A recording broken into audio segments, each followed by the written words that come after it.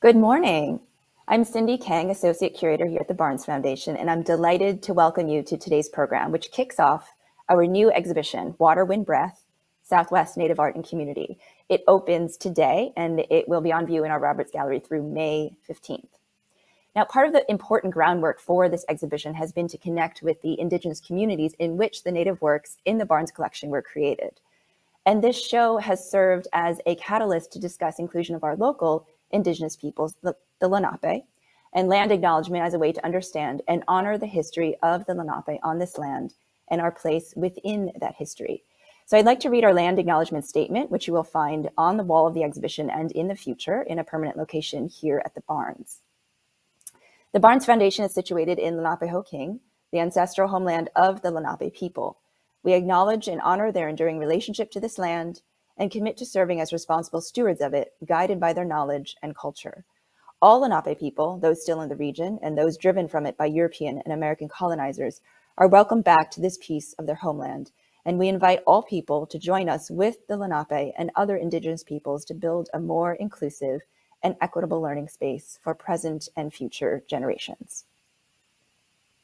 Now, over the past few years, I've had the pleasure of working with the exhibition co-curators, Lucy Fowler Williams, who was Associate Curator-in-Charge, and Jeremy A. Sabloff, Keeper of American Collections at the Penn Museum of Archaeology and Anthropology, and Tony Chavarria, Curator of Ethnology at the Museum of Indian Arts and Culture in Santa Fe. I've been stewarding this project at the Barnes, and we are so delighted to present it as the premier exhibition of the Barnes Foundation's centennial year. So today you'll be hearing from Tony, Lucy, and a very special guest, the renowned Pueblo sculptor Roxanne Swentzell, who made new work that is included in the show. And I will let Lucy introduce her more properly later. But before I hand things over to Lucy and Tony, I wanted to say a few words about how this exhibition came to be and give you a very brief sense of its structure. So the Barnes, while best known for its collection of Impressionist, Post-Impressionist, and Modernist European paintings, is also home to a very rich collection of Southwest Native art, including Pueblo and Navajo pottery, textiles, and jewelry. And to highlight this important part of the collection, we invited Lucy and Tony to develop this exhibition featuring approximately 100 works of historic and contemporary Southwest Native art. And they've created a project that emphasizes how these works are central to the health and well-being of the communities in which they were made.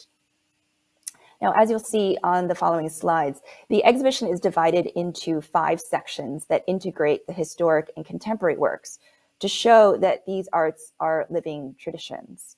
We start with Pueblo pottery, which explores the spiritual aspects of clay as well as the history of Spanish colonization, and move on to Navajo weaving, which similarly emphasizes the spiritual nature of this practice as well as the effects of American colonization. Then Southwest Native jewelry, which explores the meaning of silver and turquoise in Navajo pieces and shell and stone in Pueblo examples.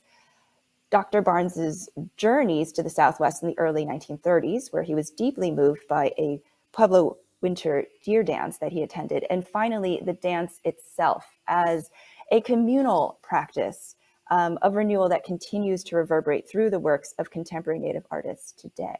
So the exhibition is accompanied by a fully illustrated 224-page catalog published by the Barnes Foundation in association with Yale University Press, which also serves as the collection catalog for the Barnes' Southwest Native Art Collection, comprising 239 pieces. And this publication is a major contribution to the field, offering the first in-depth scholarly examination, and it combines the most current anthropological practice and technical analysis with the cultural expertise and lived experiences of Native scholars, specialists, and artists. So it really is unique and special among our collection catalogs. So now please welcome Lucy to introduce Tony and Roxanne. She will be followed by a presentation from Tony, and then one from Roxanne, and then the 3 of them will have a conversation. And there will be time at the end of the program for questions, so please do type them in the chat. Thank you. Good morning. Thank you, Cindy, so much. Good morning, everyone, and thank you for joining our program this morning here at the Barnes Foundation. My name is Lucy Fowler Williams, and as co-curator of the exhibition Water, Wind, Breath, Southwest Native Art and Community, It's my truly great honor to introduce today's program, hosting two special guests from Santa Clara Pueblo in New Mexico. First, my colleague and co-curator, Tony Chavarria, will begin our program and share an introduction to his community of Santa Clara. Tony is the curator of ethnology at the Museum of Indian Arts and Culture in Santa Fe. We are also joined today, I'm so excited to share this with you, by Roxanne Swentzell. And Roxanne is an internationally recognized ceramic artist, and she has created a new piece for our exhibition. Her work is in collections and museums around the world. She has exhibited at many places, including the White House in Washington, D.C., and she's won numerous awards. She created her own gallery near her home, just north of Santa Fe, and her art addresses personal concerns and social commentary around the care of self and family and cultural heritage and the earth. In addition to her work in clay and bronze, Roxanne is president of the Santa Clara Pueblo-based nonprofit called the Flowering Tree Permaculture Institute, which she co-founded 35 years ago in 1987. The organization is focused on teaching sustainable living and agriculture. Now, I'm really excited to turn it over now to Tony. Thank you. Good morning, everyone.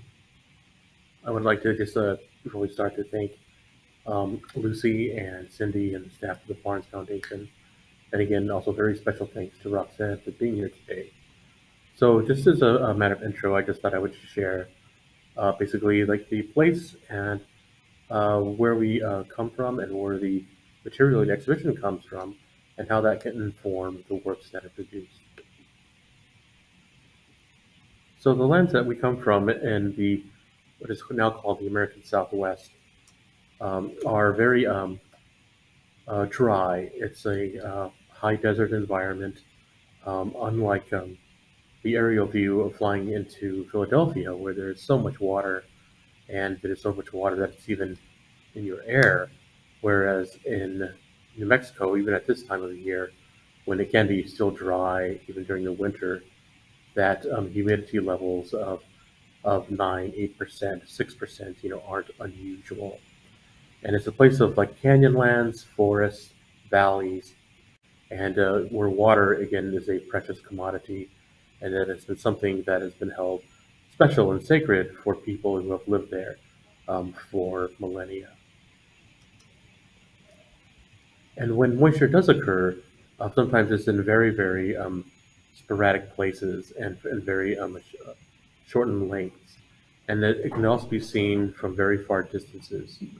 Sometimes the moisture will evaporate before it hits the ground. So this rain is called virga, where it evaporates. And oftentimes it'll trail behind the cloud, and this is reference, this type of rain, and that's seen from a distance can be seen in the types of sashes that are worn on dancers. And we have an example that's also in the exhibition. And then in the valleys, there are down by the rivers where there's enough water, you get the bosques of cottonwoods, some elms, and where the field lands occur, and that then through the change of the seasons, you can note what season it is by the types of colors that are around, and this is when it's starting to change in the fall to a golden color on the cottonwood trees. And then there are mesa tops, plateaus or such, that mark historic and sacred events to Pueblo people and remain very special and honored to this day. For example, Black Mesa near San Ildefonso and Santa Clara Pueblos. Life, seizes its chance in the region, and again, it will take advantage of the short rains, the moisture, and then to bloom and try and reproduce in the shortened times it has. And then the creatures of this land too will often, are adapted to not using much water, and sometimes you are blessed by a visit from one of them, including this roadrunner here that can fly a little bit and largely runs around the ground and eats many other animals as well. This one was part of a family that was breaking up snails and then eating the insides. We are blessed with incredible vistas and that reflect both the cosmology and lifeways of the people there, and that these vistas can be reflected in the work that is produced. For example, here in an outdoor pottery firing, you can see a bowl that has a little piece taken out of it on the rim on the upper right there.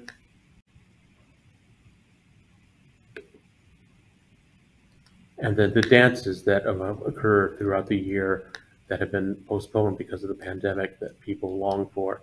And so when these dances are done, whether they are done on ceremonial feast days, at art markets, at people's houses, every time this occurs, it is a celebration of the endurance and resilience of a long-lived culture that continues to continue to this day, and then in a culture that also is adapted to other outside influences. And for example, this is a dance that is generally done at Santa Clara Pueblo on Christmas Day. This is a way to in the past to continue to do traditional activities and inwardly by outwardly honoring a saint or a holiday. And so people there to live in the here and now, they transverse cultures and adapt to things. And they indigenize other aspects, whether it's pop culture, whether it's other outside influences and forces, whether it can be a Star Wars themed native wedding and other activities, even such as graduations and baptisms. And so they continue this practices today, and so that they can continue for the future and for serve an inspiration and to seek balance. As mentioned for the exhibit, it's really part of this, the material that is being produced. It is for a better life, just to as part of well-being. And even with these dances, the practice of making art, these are all parts of that.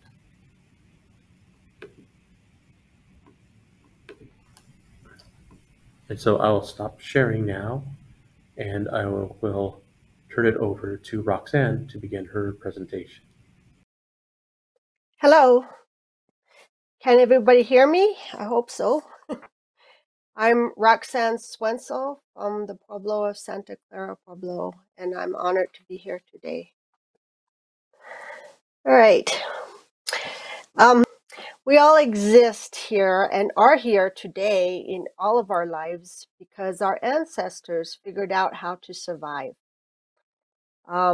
It's amazing that there are people all over this earth, and it's because our ancestors figured out how to survive in the places that they were. Some of my ancestors came from the Mesa Verde area. They became the Pueblo peoples of today. And I come from the tribe of Pojoaque, the last of the Tano people. And I'm honored and happy to be here today to share with you some of my story. We could go to the next picture. As I look through ancient beads that I sometimes find in the hills dropped by the old ones, it's like looking through a window into the past. My imagination writes novels of what life must have been like for them. My closest connections come through my mother and my grandmother. As you can see in the next picture, my grandmother here is showing my mother how to winnow wheat the old way. I come from a strong lineage of Pueblo women. Every one of them is a force demanding respect. My grandmother grew up in the old ways. She had many children and pulled them around her like a queen bee in a hive. As I said before, she did things the old way. My mother, second to the eldest of 9 children, was fiercely beautiful and terrifying to me. She taught me how to see. She taught me how to see what you can see with your eyes. As a child during the Depression, she talked about being so hungry she ate grass after watching horses eating. She survived and went on to earn a PhD in American Studies alongside a degree in Architecture and Humanities. She questioned the logic of the American dream, pitting it against the strength of Pueblo community versus individualism. She was able to articulate these differences, having stirred in both worlds. Next slide.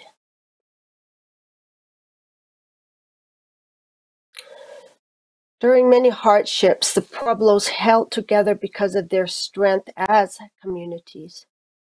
Traditional Pueblo families are not just nuclear families, but extends beyond the great-grandparents, uncles, aunties, into the past ancestors that watch over us. This piece I made for the Santa Fe Civic Center, and it is a statement on community in the point of view of Pueblo people. And go on to the next picture. We can see this community if looking at corn. I was taught that the corn mothers have been teaching us about how to behave. They show us how to share space by how each kernel is unique, but fits into the whole beauty of the corn. They show us how to care for each other by the way they feed us and have the ability to carry on life through their seed. They are our grandmothers and part of our family. Next slide. We could also see this community understanding in the making of a basket. If each of us is like a strand in the basket, ourselves we are very weak, but together we become strong and possibly very beautiful in our interactions with each other. And in the next picture,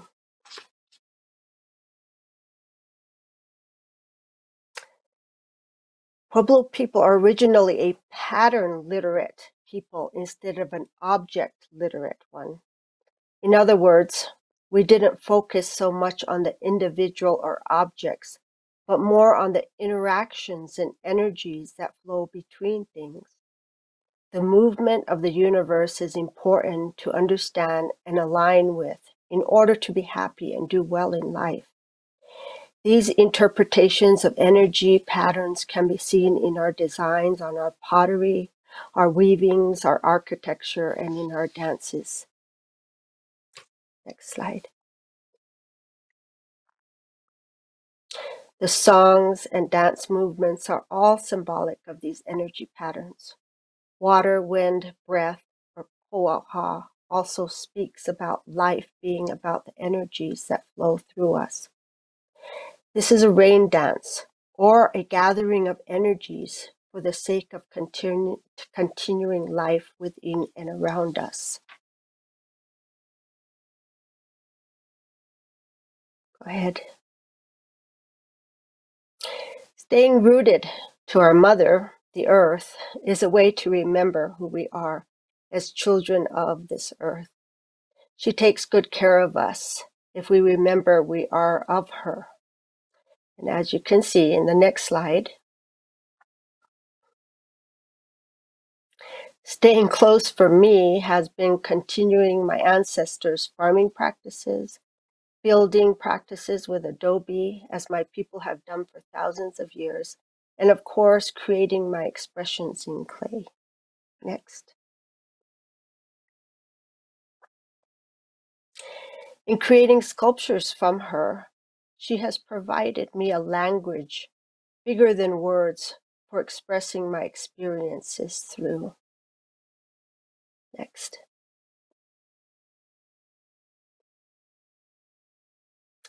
In my journey to understand myself and where I belong, I have learned a great deal about where I come from and how my ancestors figured out how to live here in the Southwest US for thousands of years.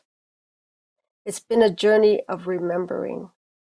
In 1987, I helped co-found a nonprofit called Flowering Tree Permaculture Institute.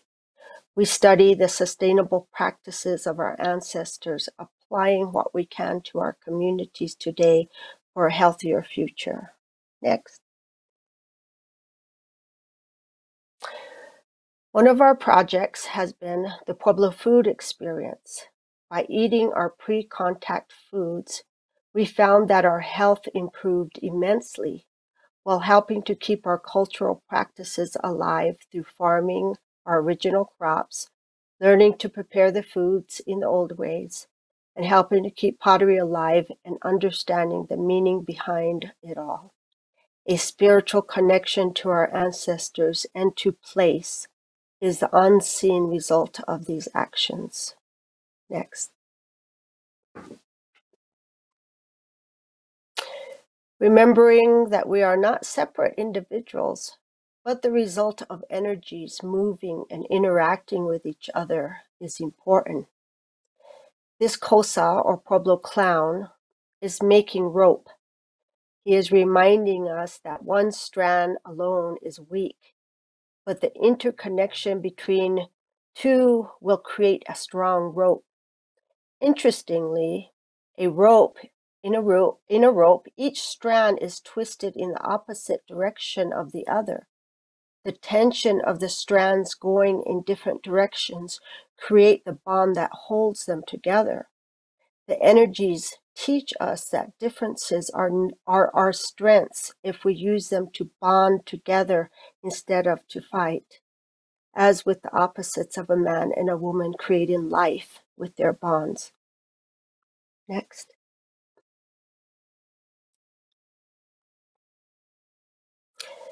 In this piece I made called Mud Woman, I am depicting the Earth Mother holding all her babies, us, in different colored clays, showing how we all are uniquely different, but still come from our Mother Earth. It's a reminder to treat each other with care and respect. We are all children of this creation. The quality of our relationships will determine the strength and health of our life and the life of our future generations. Next.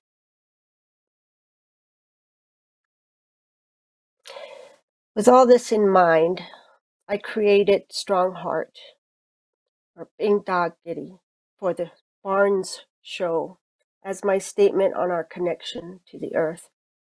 She touches the earth with one hand and her heart with the other, making the tie conscious. Having a life is not just about the breath that flows through us, but in the manner in which we love. Our relationship to her, the earth, teaches us to have relationships to each other as humans, plants, animals. How to care for each other like our Mother Earth cares for us by feeding and nurturing each other. How to shelter and hold each other as our Earth Mother holds and shelters us.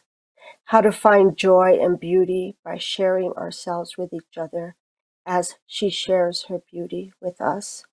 And how to find strength through the knowledge that we are connected to all that is. In this way, we feel loved and we can give love. So thank you.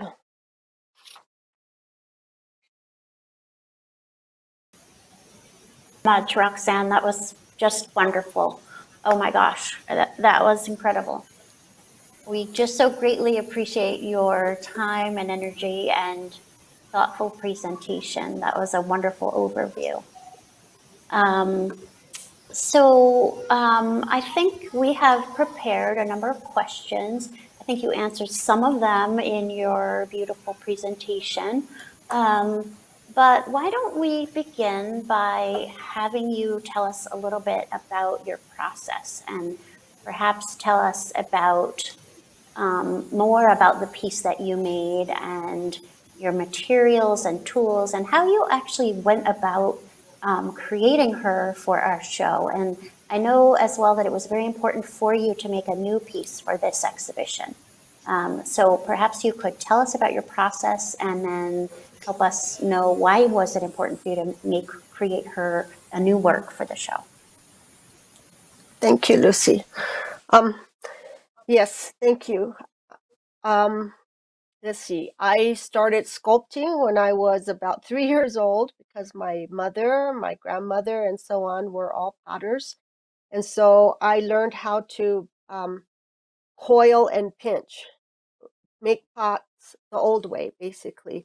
And so that's how I make my pieces is by coiling and pinching the clay. I do use all kinds of clays now. I've dug a lot of my own clays, but I also buy commercial clays. And my reasoning for that is all clays come from Mother Earth somewhere. And so it's the manner in the respect for that earth that counts. So whether you go dig it or you buy it somewhere, you give that same respect. So I coil and pinch my pieces so they're hollow inside. I do fire in an electric kiln so that I can take them up very slowly and be able to cool them down very slowly because they're complicated pots. So I wanted to create a new piece for this show because it was about Pueblo people, and because the title "Water, Wind, Breath" is also uh, um, a quote from my mother, who spoke eloquently of what life is, the essence of what it means to have life, and that movement, that flow between the wind, the water, the movements, is what makes life happen. And when when you breathe in, that you're taking in life. You're taking in life and energies from everywhere that you are right now. And when you release that breath, you're giving. So it's a reciprocal exchange constantly to have life. And that consciousness is important in order to remember how to live well. You take and you also give. And that's part of the whole Oaha, or the wind, water, breath message. And we've been all living through this pandemic time. And when I was asked about the Barnes show, I was feeling a great need, and still do have this intense need to get this information out to people, how to live well. And in that concept, from my Pueblo mindset of what I was taught, what I wanted to share with the world was a real basic need for us to reconnect with the Mother Earth, because that disconnect has gotten us into the trouble we're in, I think. And that the reconnecting of ourselves with where we're from, all of us are indigenous to this earth somewhere. And that reconnection makes us strong again, makes us like a strong basket again. The connections are what matters. And so I wanted to make a piece that showed that again, to help people feel that feeling of being connected, and what it does to you when you stop for a minute and stop running around crazy and sit with where you're from and feel that. So that's where the piece came from. Thank you. It's really beautiful. And tell me, Roxanne, tell us, did the piece change as you were making it, from perhaps your original vision or your early ideas? And how does that process work? Perhaps not in this example, you could bring forward a different example, but, many Pueblo artists talk about the clay taking over and sort of, having a life of its own in a way. So how did the process of this piece go for you in that way? I also agree that the clay leads you. You're in relationship. The connection again is important. You're allowing yourself to be the hands of the clay, the medium, and not only the clay, but the message that's trying to come through. So, as I said before, I think that need to tell the world that our connection to the earth is important again, isn't necessarily mine. It was given to me to put through the clay, but it's that message, it's that energy that's coming through that's saying, listen, listen. And I decided to listen, to put it into the clay. And always when I'm making a piece, I get a kick out of it because I don't draw sketches. I don't, do whatever. I go, well, let's see, the clay can hold up physically this way or that way. Technically, I have to work with what the clay can do.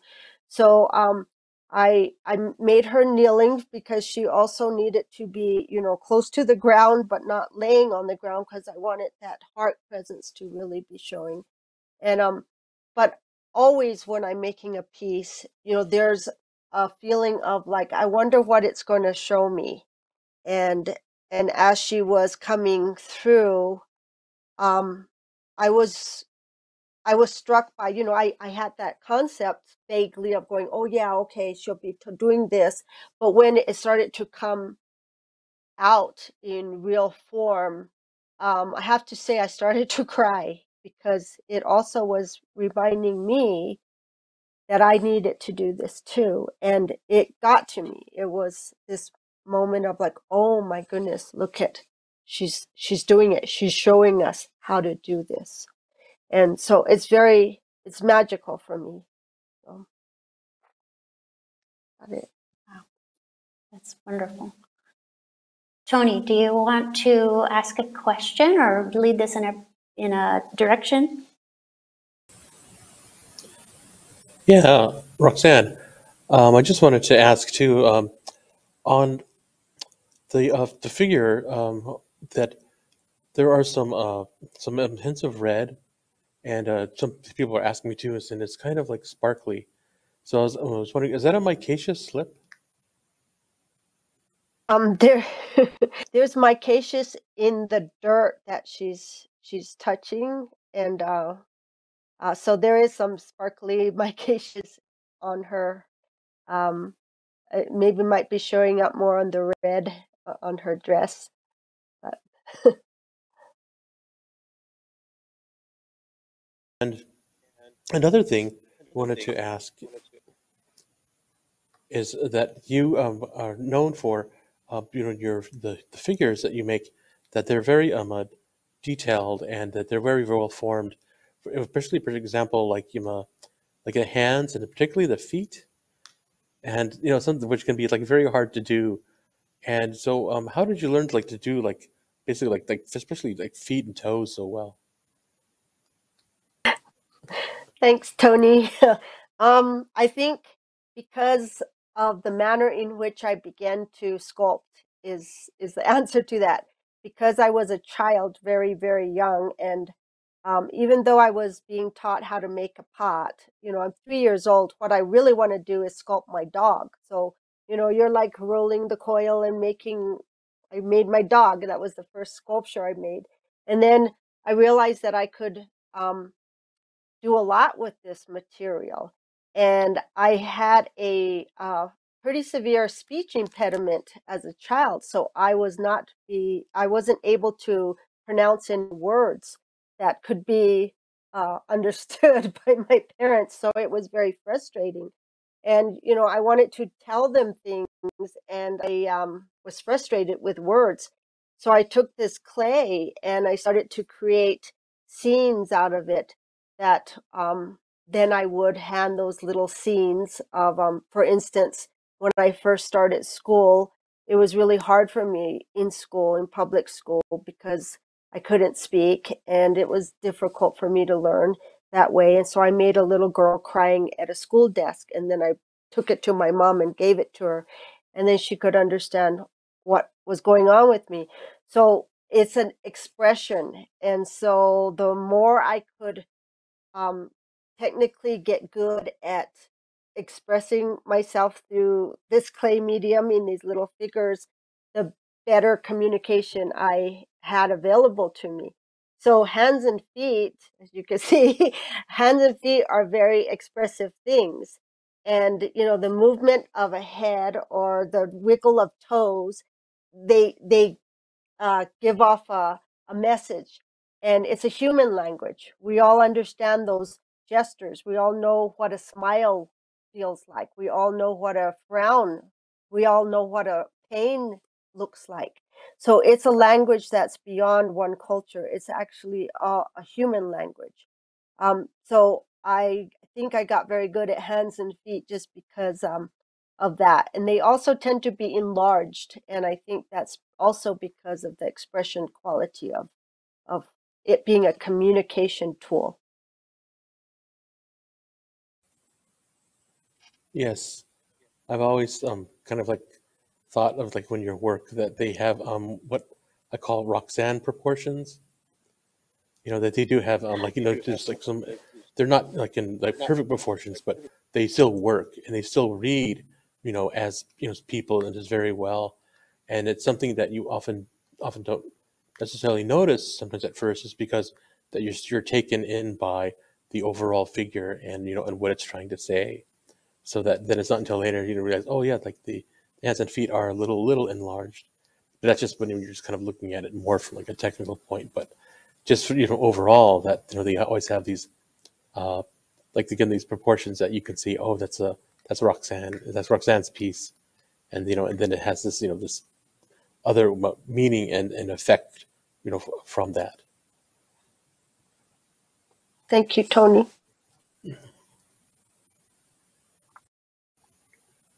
Go, Lucy. Roxanne, about the surface of her. Do you do any painting at all on that? The color, yeah, could you just walk us through that? Because when you're in person in the gallery and you're taking that in, I can't imagine how you created that you know, her skin tones that are varied, etc. So could you tell us a little more about that? So I, when I coil and pinch them, and then I burnish them with a knife and stones, like sometimes in the face area, polishing stones are the best tool to use. So the shinier I can make the skin, for instance, the more glow it will have. The more rough it will have a more darker texture to it.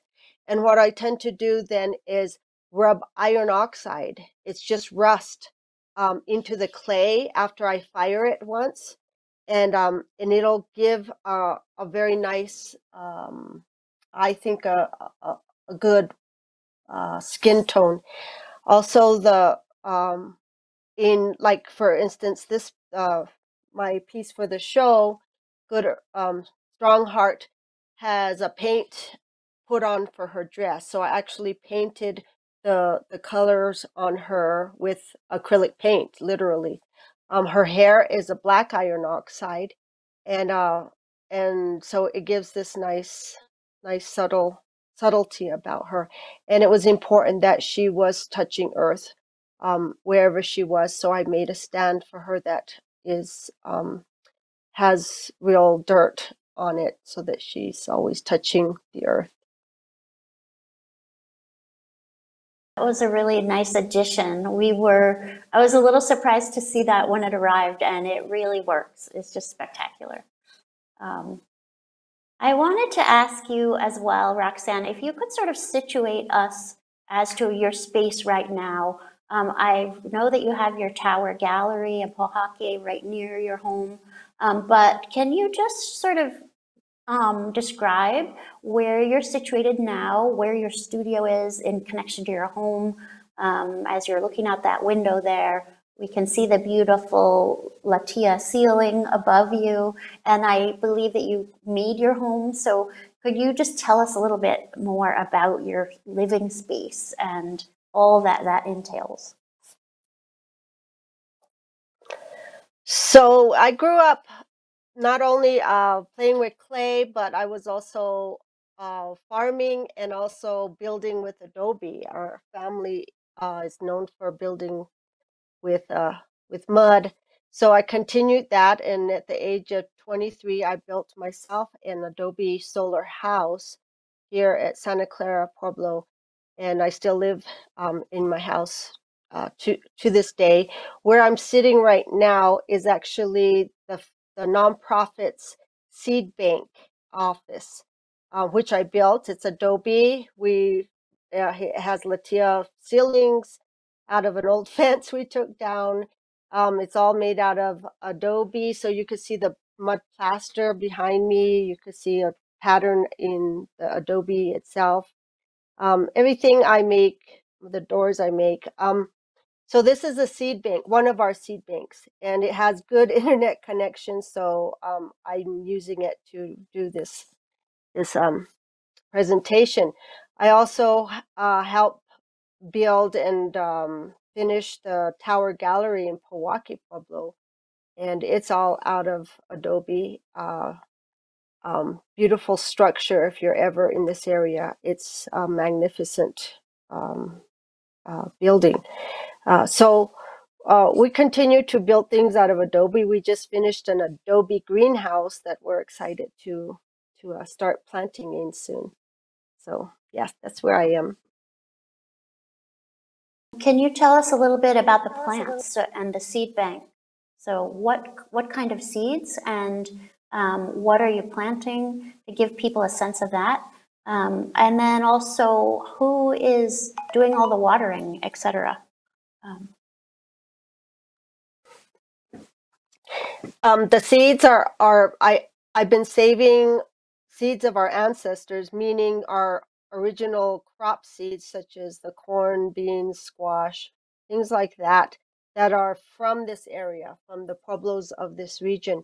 And the reason for that is that they are drought tolerant and are adapted to the Southwest better than other species of plants. So I've been trying to keep those alive for a long time and share them also with the community, other farmers that are interested in growing these crops out. In this particular seed bank, we have, let's see if I can show you a little bit. I'm going to show you this board. This kind of shows some of the seed packet covers that we have here.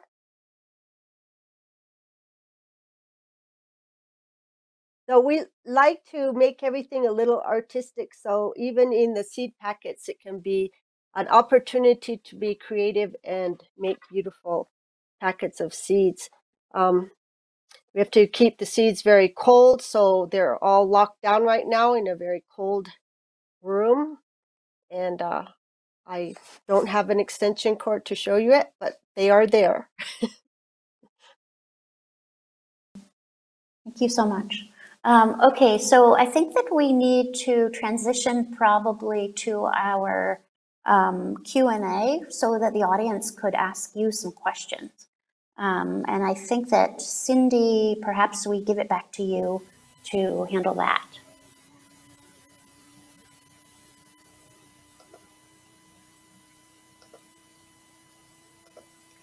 Hi, I mean, all four of us can be on the screen, I think. But yeah, we have so many questions from the audience for you, Roxanne and Lucy and Tony, because this has been such a fascinating and amazing presentation and conversation. I'll just kind of go in order.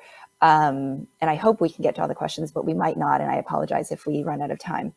Marcy asks Roxanne, well, she says, your work is remarkable and your words are as well. Have you written any of this in a book with your work or with other work?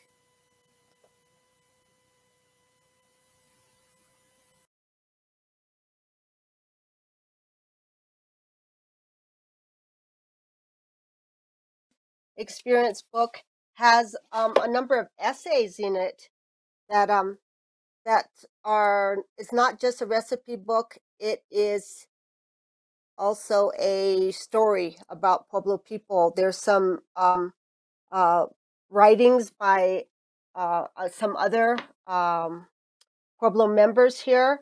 So it's a good read, not just for recipes, but just to have some more information. And I also try to do a lot of teaching. So we teach here at Flowering Tree, and so we share some of this stuff with our students.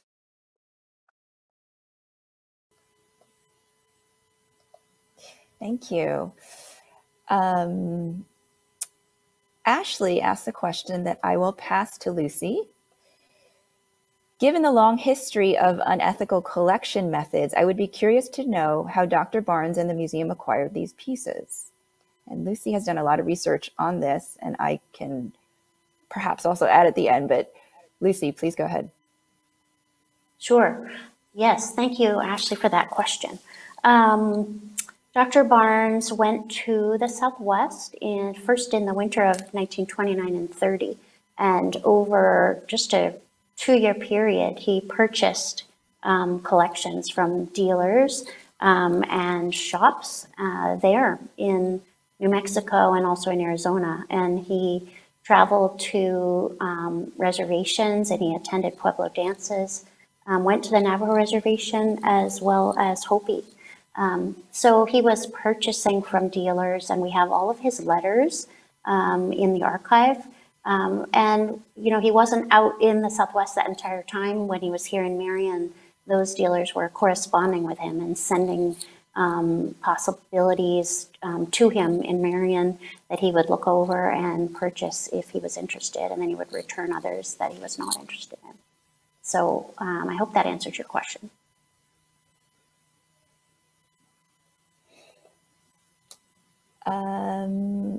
For Roxanne, Susan asks, well, she says, thank you. I've loved your work since I first saw clowns climbing out of the earth at the Heard Museum over 3 decades ago. She asks, how do you fire and assemble that ginormous Mother Earth sculpture? The piece at the Denver Art Museum, Mud Woman, is made out of just mud and straw, so I did not have to fire her. Denver Art Museum allowed me to go there for 9 months at intervals at a time and slowly build her in place. So she's actually built on spot because she would be too big to get through any doors. She's 14 feet tall, and we built her out of straw first, and then we plastered her with mud. And so I thought of it as, with my building skills of building with adobe, it was fun because I could build a sculpture instead and use the different clays that I found between Santa Clara and Denver to coat the pieces to get the different colors. So they're just earth and dirt I had collected at different spots along the highway.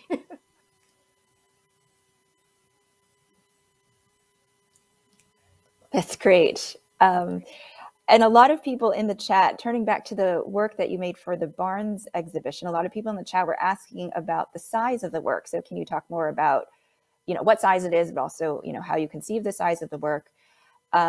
They're also asking about the stand that you were talking about. We unfortunately don't have an image of that stand, so you will have to come in person to see it in the exhibition. But that Roxanne did create a stand with dirt on it where it sits in its vitrine in the exhibition. So Roxanne, if you could talk more about the size of the work and the stand you created. Yes, Strongheart is about, I'm going to guess here, about 14 inches high, maybe 16 inches. So she's not real large, but she's sits there, and of course the meaning of it being that she's touching the ground and her heart, and she's an art piece. So there's some contradiction there, because you put something, an art piece, on a pedestal, you literally take them away from the earth. And I had her on a stand at the gallery, and I was looking at her and I went, this is not right. She needs to be on the ground. So I thought, if I can't put her outside in the yard, if she's going to be shown in museums and galleries like that, then I'm going to have to bring the earth to her. So I literally made sort of a box, put dirt in the box, and then that stays with her so that she always has her dirt with her no matter where she goes.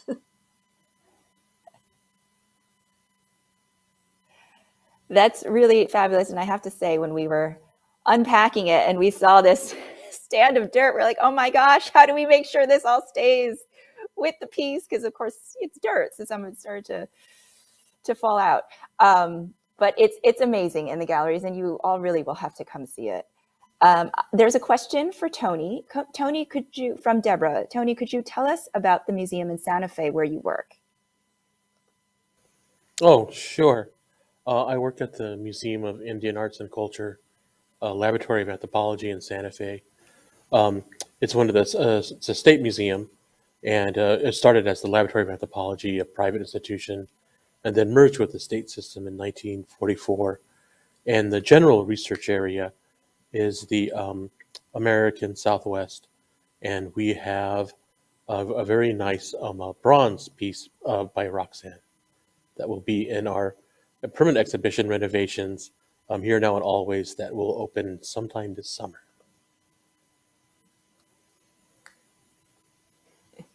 That's great to hear. Another question for Roxanne. Do you ever use a potter's wheel? I know how to use a potter's wheel because my mother knew how to use a potter's wheel, and so I used her potter's wheel, and we made all our own dishes in the family on the wheel. But by way of sculpting, I just do the pinch and coil method. But every once in a while, if I don't have a wheel right now, but whenever I get a chance, I'm like, can I make a pot? So I'll get on a wheel. And Roxanne, a question from Ava. Can you tell us what you mean when you say that your grandmother was old school? Old school in the context I was putting it in is the way she collected her family around her. She was such a strong community person that her kids couldn't leave if they tried. They were very reined in by her, you know, whether she had that mentality where you don't go away from community and have a career outside of the community. Everything was right here, and so you stay close to home and you help her out. And whether she needs you to build an extra room on her house or fix dinner or winnow wheat or whatever, she was expecting you there right that day. So everyone stayed very close around her, like in a beehive with her. She was the queen bee for sure. I like that, the queen bee. And I think this will have to be the last question because we are getting to time. It's a question that I think I missed earlier. This is for Lucy and Tony. Elizabeth asks, in the curation for the exhibition, did you add culture? Yes, and just wanted to know if there were any culture artists included in the selection of contemporary artists in the exhibition. No, we did not include culture embroidery. We did discuss the question because Dr. Barnes does have some other art from some of the Hispanic communities in the area where he was near Taos. But we did not include that. It was sort of we had to put some boundaries on it, and we really focused only on his Pueblo and Navajo works. So that's a show for another time. Well, I think that's a perfect way to end.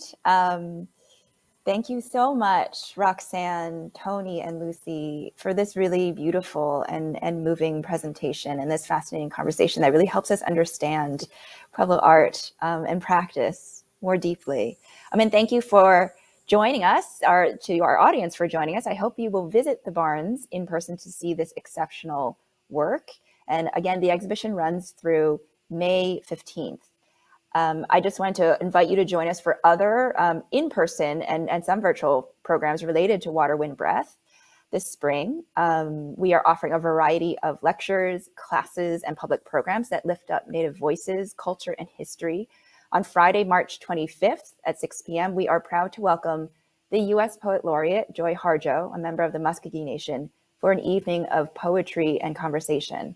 And for our upcoming PICO Free First Sunday Family Days in April and May, we will be featuring Native artists and organizations from our region. So that includes Native Nations Dance Theater, We Are the Seeds, and Indigenous Peoples Day Philly. And more details on all of those programs are available on our website under What's On. So thank you so much again for joining us. I hope I will get to see you at the Barns in the remarkable Water, Wind, Breath exhibition. Have a good rest of your day.